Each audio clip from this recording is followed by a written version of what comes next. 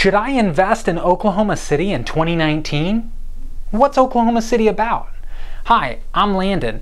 I'm one of the top 10 realtors in Oklahoma City right now, and I just want to share a piece of information that I've got for you if you're trying to decide whether Oklahoma City is for your portfolio or not.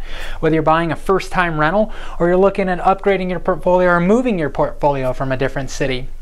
Oklahoma City has a unique offering in that it's a linear market.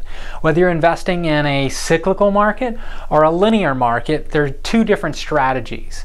Okay, each one has their pros and cons, but a linear market is known as being really flat over time periods. You don't get huge gains, but you also don't get huge losses. In fact, in Oklahoma City, during the deepest, darkest days of the recession, we only went down 7.5%. Oklahoma City is a real safe bet.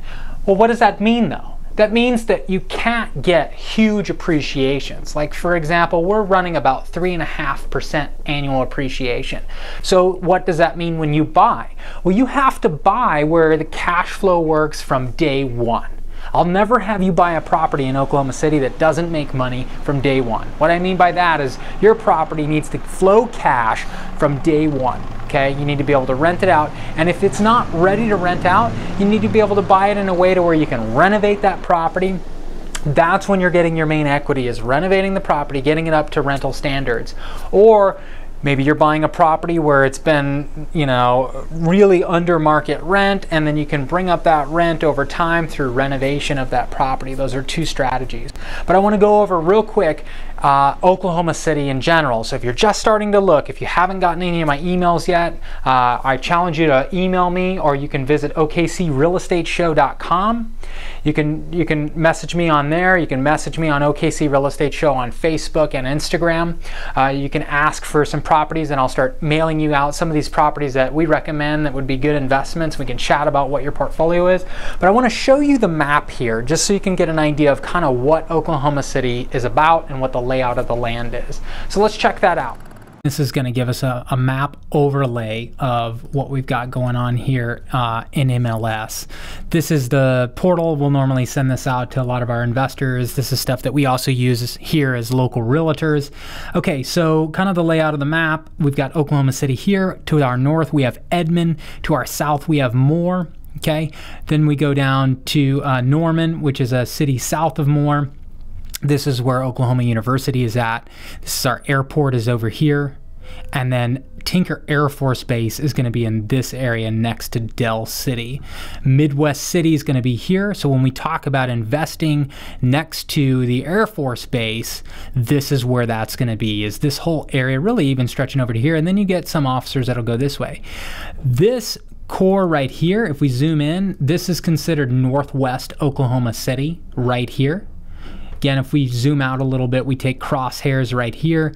This is the kind of the meridian or the middle of Oklahoma City, and this right here, I-40, being your horizontal, your X and Y axis basically. On the northwest corner, that's this section. This is what we talk about. This is the highest appreciation on average. Okay, this is the more and higher rents are in this region here, with this being the highest, and really into some of Nichols Hills and then the Village, this whole area there. So let's zoom in real quick, kind of get an idea of what these areas are. Okay, so this is like your Midtown Paseo, Oklahoma City. This is Crestwood, Linwood. These are all 1930s homes, single family dwellings. You can get some interesting character going on here. You got a lot of arts and restaurants and things like that are in this area. So you get a lot more vibrant renters, but you also have a really fragmentation. Oklahoma City has great streets, but then really crappy streets, right next to each other. So you really have to be careful. That's where you want to use your Google Maps or Google Street View. Drop down on that street. If, like, for example, looking at this multifamily property here, 125,000, which again is fantastic for multifamilies. But anyways, but you want to see the area, right? So you'll go ahead and switch over to Google Maps and then drop down on the street view and just scroll around and see what the actual houses look like next to it, and check for tarps and cars and crappy stuff like that. That would tell you, man, this area is no bueno. 235 splits us in half, and then as we go to the northeast section, historically this is a lot heavier in the section 8. So you've got a lot of housing that you can pick up for $30,000, $40,000, $50,000 all day long. Single family dwellings that'll rent for between 600 to at the highest 900 in this area. And then as we get towards where this bell circle is, this is the actual capital. And then right around here at Lincoln Terrace, this area has really had a gentrification recently. Okay, moving south of I-40, we get down to the south side right in here. This area is heavily on the demographics. Now again, you know, as a realtor, we have to be careful with how we talk about the social demographics in an area. But I will say that the amount of Spanish speaking that goes on in this area of town is statistically higher than the amount of Spanish speaking that goes on the north side over here. So you can see this multifamily, for example, $77,000, but just watch your rent and the type of tenants that are in there, and just make sure that your property management company can handle that particular type of rental property. So anyways, as we move further south, we get into more. This is where that big tornado came through, came ripping across. For Oklahoma City, we really don't have too many big tornadoes, but down here, man, we got a big honker through there. So a lot of investors are kind of weary, but to tell you the truth, tornadoes really are a rarity. It's, even though we get more of them than average here, it's still a really rare event. So anyways, moving up to Edmond, you can find some deals, although a lot of the good properties have really been priced out lately. Occasionally you can find them. This is going to be more of your suburban look. I mean, you know, the tract homes and stuff like that are up in that area.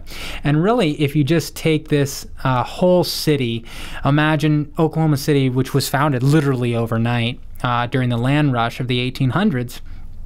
All the decades are going from here out. It's emanating out. So when we start here, we start in the 1900s, 1920s, 1930s, and then as we get further and further out, we get to the 1980s and then 2000s and so on and so forth. So you'll see the difference in homes. You know, slab foundation will hit about this marker. So anyways, I just wanted to give you some tidbits. If you guys want some more detailed stuff, please feel free to contact me direct. But this is just get you started on Oklahoma City investing.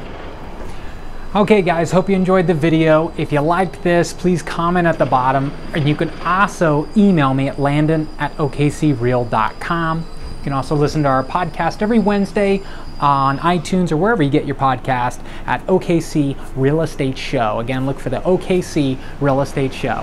Thanks, and you guys have a happy investing. Love to chat with you anytime. Email, call, text. I love it. Talk to you later.